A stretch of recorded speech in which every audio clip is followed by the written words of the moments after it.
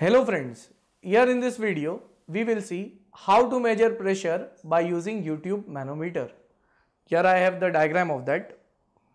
See, this diagram is of YouTube manometer. Now what is YouTube manometer? Here we have a pipeline which is indicated by point B.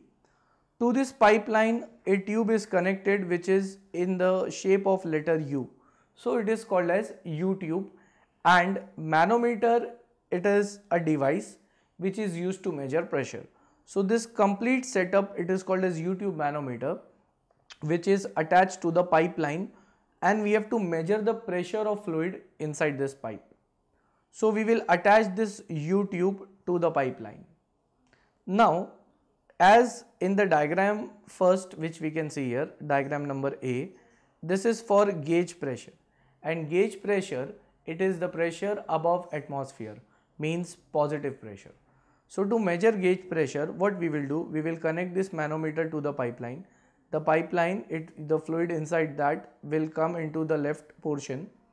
Next, this in black color which we are seeing here, this is mercury, the heavier fluid.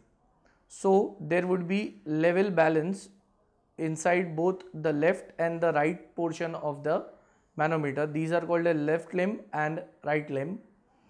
And once it is balanced, we will be measuring H1 and H2 height. H1 is the height from the reference to the center of the pipeline in the left limb.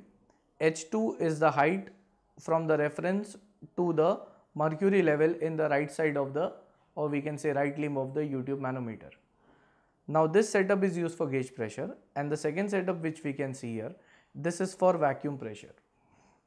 For vacuum pressure, the fluid whose pressure we have to measure, it is below atmospheric, that is at point number B. So once we are attaching the U tube manometer, this fluid will suck the mercury towards it. So as we can see, in the right side we don't have mercury, but we have mercury in the left side. So this indicates negative pressure. So here we have seen for gauge pressure and for vacuum pressure, the pressure measuring setup. Now if we want to measure the pressure, we have to apply balance in both the left as well as the right limb for such kind of manometers. Now for gauge pressure, I can write the equation as, since for the left portion I am writing, we have to measure the pressure of this pipeline B. So I will write down pressure of pipeline B as P suffix B plus, now in the left portion I have the fluid here. I will give that fluid as, it will be rho, that is the density of the fluid here, that will be rho 1 into g is the acceleration due to gravity or gravitational force, h1 is the height. So this much is the total pressure in the left portion. Now when I am considering the right portion, then it will be equal to, here the height is h2, so it is density into g into h2, where 2 indicates the density of heavier liquid, that is mercury, and 1 indicates the density and the properties of the fluid. So here we would be applying the balance, and then we would be getting the pressure in the pipeline B as rho 2 G into H2 minus rho 1 G into H1. So from this we can calculate the pressure inside the pipeline B.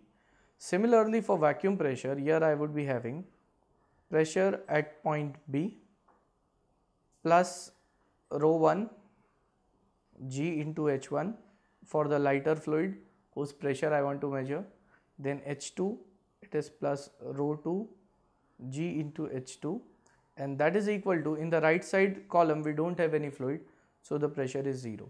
So finally we can calculate P suffix B, it will be this, these term will go on to the right hand side, minus rho 1 G into H1 minus rho 2 G into H2, and as we can see here, the answer from this would be negative, that indicates vacuum pressure.